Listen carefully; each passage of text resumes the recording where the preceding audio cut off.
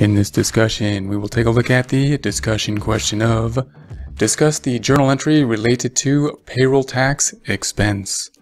So when we think about the journal entries related to payroll, there are some of the more complex journal entries that we have in all of the accounting. They're typically going to be longer, a bit more complex than most journal entries, therefore useful to know, useful to look at, useful to understand, even if we are not working in payroll. So they're good work just to learn the journal entries. Now, when we go through the journal entries, we typically have a journal entry related to the recording of payroll, and then we're also going to have to record payroll taxes. And those are going to be really different, and that's part of the confusion, because when we record the journal entry related to just processing payroll, recording the payroll expense, not the payroll tax expense, the payroll expense journal entry, then we are withholding payroll, meaning the most simple journal entry for recording payroll, if we didn't have any of this business of withholding and all this other stuff that happened, would be just like any other expense. We would just be like, okay, we're going to credit cash because we're going to pay our employees with cash, and then we're going to debit payroll expense, and that would be it. It would be like paying for normal, like paying the telephone bill. Would not be difficult. But of course, we are required to do much more than that, including withholdings. So if we were to expand that journal entry for the employee portion, we have to take from the employee before we even give them their check. We have to take out from their check before they even get it what they owe in terms of including payroll taxes. So we're taking payroll taxes out of their wages, in other words.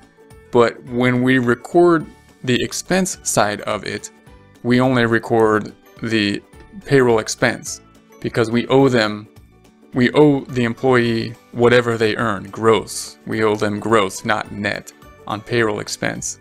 And then we pay them net, whatever the actual check was after what we took out of their check, including the payroll tax withholdings. But they earned the gross that we're debiting to the payroll tax expense. The difference then is going to a liability, because all we're doing is paying someone else for the employees. We're paying someone else on the employee's behalf. So that means although we're dealing with a liability related to payroll taxes, we're not really dealing with payroll tax expense.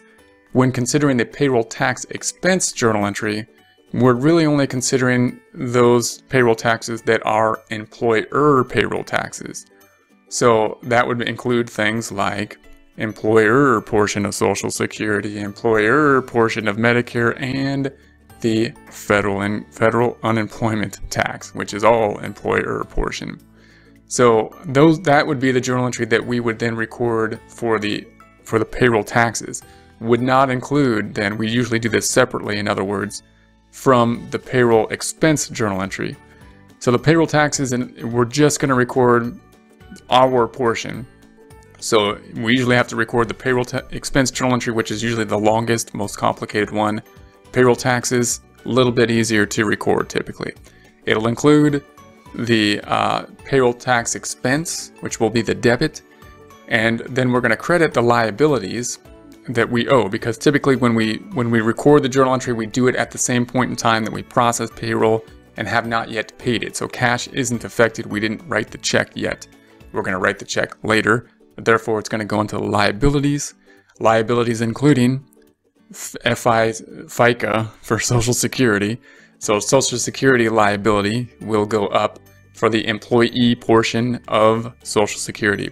It'll look familiar. It'll look kind of confusing, because we will have a credit to the liability account for Social Security when we record the employee journal entry, the employee payroll tax expense as well. But the employer portion also will be a liability for kind of like the matching of Social Security for the employer portion. Then we'll have the Medicare, FICA Medicare liability that we will credit to the liability accounts. Again, mirroring, matching, looking very similar to what we have done for the employee payroll expense journal entry, but this time being for the employer portion. Then we're going to have the federal unemployment tax that we're going to have to pay. That's an employer-only tax, so this one will not look similar to the employee journal entry because they don't pay federal unemployment tax, so FUTA. We're going to credit FUTA, typically a much smaller amount that will have to be crediting there. And then if we summed up those credits, which would be employer portion of Social Security, employer portion of Medicare, and all employer, always, FUTA, we can then debit. That will be the debit, and that'll be our debit to payroll tax expense, and that'll be our journal entry. Debit to payroll tax expense, credit to payroll tax liabilities, including Social Security, Medicare, and FUTA. Then if we record this thing, what will happen then? Payroll tax expense will go up, expenses increasing, decreasing net income, calculated as revenue minus expenses. Liabilities will then increase.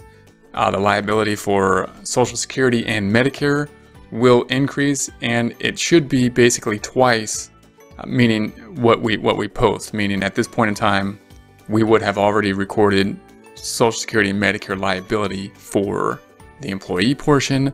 Now we have the employer portion.